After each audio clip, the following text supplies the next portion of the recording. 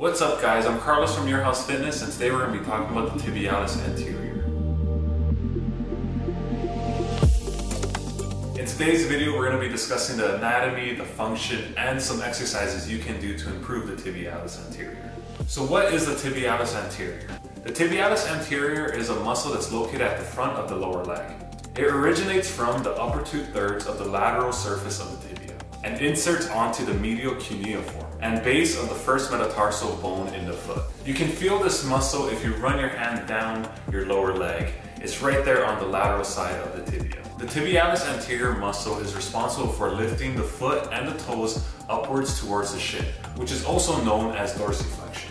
This movement is important for walking, running, jumping, and it allows the foot to clear the ground so you don't trip over yourself. This muscle also assists in turning your foot inwards, which is also known as inversion of the ankle, and also helps in maintaining the arch in the foot. So the tibialis anterior is very important. We want to make sure we train the tibialis anterior, not only for its movement and function, but to prevent injuries. Some of the exercises you can do to target the tibialis anterior are toe raises, which can be done seated or standing, and resistant band dorsiflexions.